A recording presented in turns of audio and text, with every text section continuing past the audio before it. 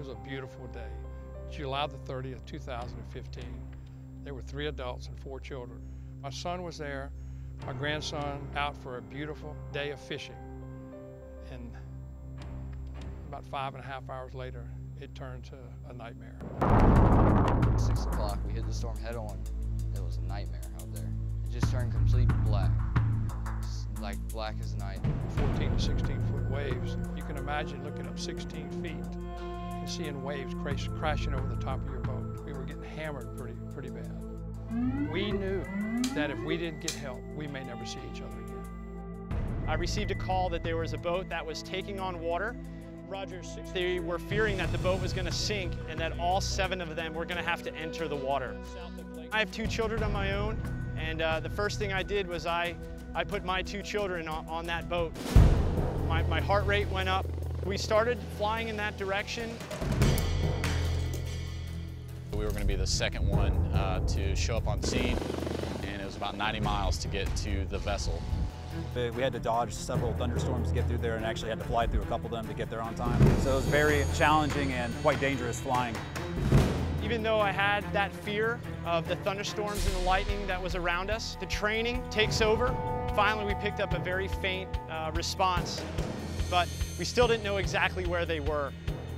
We asked the captain if he could fire off a red flare, and immediately off the nose of our aircraft, we saw the red flare, and at that point, we knew that we had found them.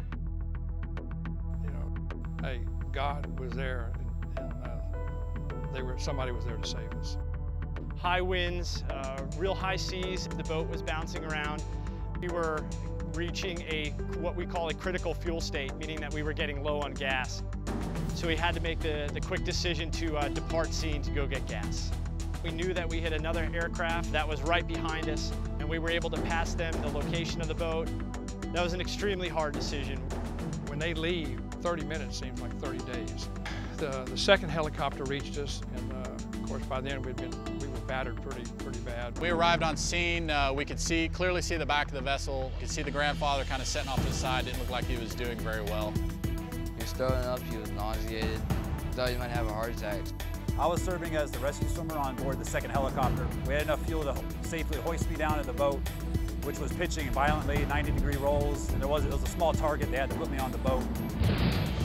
But the biggest challenge I faced during the hoist was not being able to make out the horizon to use as a reference point to maintain a stable hover. As we combine that with the fact that one of our automatic flight control systems was malfunctioning, it normally holds our heading for, so I had to work a little bit harder to maintain that. I've been a rescue swimmer for a little over 6 years, and this was definitely the worst weather I've ever been part of on a search and rescue case. I was definitely on my toes when I was going down to that vessel, but we needed to get down there and safely get this guy off. You see this guy, it's like the Savior from heaven drops onto your boat, and you know that you're saved. And so they bring down this little basket, and he tells you to get in and hold on. Of course, you're not going to let go. And he throws you clear of the boat. And let me tell you what, it's nothing like Baywatch. You look down, and you see your son and your grandson left behind. You know, it's emotional, you know. That's 3 generations that could have been lost right there. Once we got him inside the cabin, we realized that we did not have enough fuel to recover the rescue swimmer. I had to stay on the boat, kind of look after the safety of the children and the 2 adults on board in case the boat sank. We just felt like we were relieved, like if this boat was to sink by now, that we have somebody on this boat who knows what they're doing, and we should all live. And luckily a good Samaritan on a tanker heard our call for help, so we followed him all the way to the port. The Coast Guard saved the lives of my son, myself, and my grandson. If they hadn't made it there, I truly believe we may not be here today. How y'all doing, guys? I got one order. My wife told me to give y'all all a hug. I don't even think there's words that can describe what these guys did that day. And how prepared they were, how professional they were. A group of men put their lives in danger to come out and save yours. Y'all saved 3 generations out there. No, we tried. Anytime you get a chance to save somebody's life, that's great. You know, that's why I joined the Coast Guard, and that's why I became a rescue swimmer. Being able to save lives with a skill that I have, it's a tremendous feeling. If they wouldn't have came, probably probably wouldn't be here today. I love you guys. I tell you what.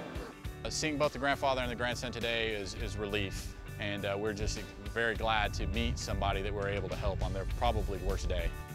Without y'all, my family wouldn't be here today, in fact.